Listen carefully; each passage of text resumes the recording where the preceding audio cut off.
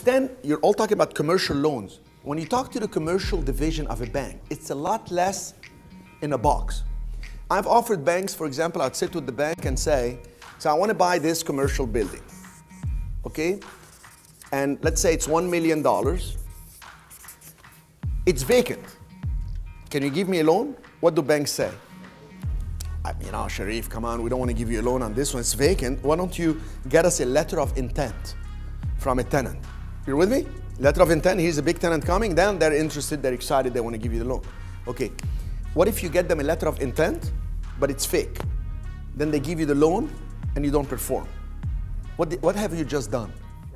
Fraud. This is falsification of records on a federal application. You never do that. Like one guy was telling me, you know, when I get a commercial loan, it doesn't show on my credit if I get a retail building. So when I get the next loan, I'm not going to tell the bank I own this property. What you're telling me is you're going to commit fraud on a federal application. That's fraud. You have induced the lender to give you the money based on some omitted information or some falsified facts. That's fraud. Life is too short for this. Okay, so anyway, back to this. $1 million loan, it's a purchase. And the bank says, well, Cherif, look, it's vacant, so we're willing to give you just $500,000. Right? So there is a number at which they're going to say, well, we'll give you this. Because if you foreclose, we'll sell it the next day with the 500. Then I come in and say, what if I cross-collateralize this with this other property? Oh, this property is performing, it's free and clear. Okay, we're willing to give you $700,000.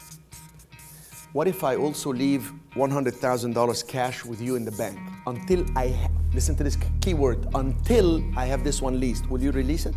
Oh, absolutely. Okay, in that case, we're willing to give you $750,000. Oh my gosh, you give 75%? Yeah, in that case, we'll give 75 because we have 100,000, which is a whole year. You foreclose? I mean, we need to foreclose. We got money, cash flow, we got everything till we resell it. Any problem we can take from here. You're gonna have to sign on the documents the way the bank attorney will prepare it.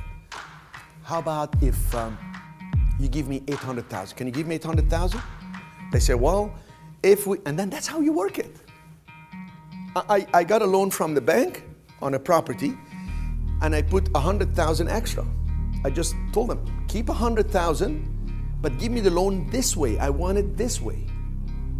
And I was buying a property, the tenant was leaving. And I told them, the tenant is gonna renew with me. Because the only reason the tenant is not leaving, the only reason the tenant is leaving is the previous landlord told them, I don't wanna fix the roof. I don't wanna fix anything.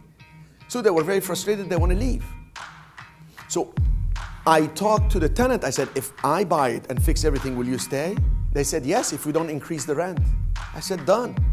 So I went to tell the bank. They said, well, how can we prove that the tenant is telling you the truth? That you're telling us the truth? Yeah, we believe you. But if we're so regulated now, we can even make a mistake. We're going to lose the license. So I said, how about if you keep $100,000? So we did the transaction. I bought it. I went to the bank. I said, can I have the $100,000 to fix the building? Because the tenant is going to stay. They said, no, fix it with other money. I said, all right. So I should have clarified that in my negotiation, made a mistake. I fixed it with my other money. They released $100,000. Nevertheless, I still added value on the building. The tenant is happy and everything wins. Everything is a win. So negotiate, the summary of this is negotiate with the bank. And don't talk to the person filling out paperwork, talk to the boss.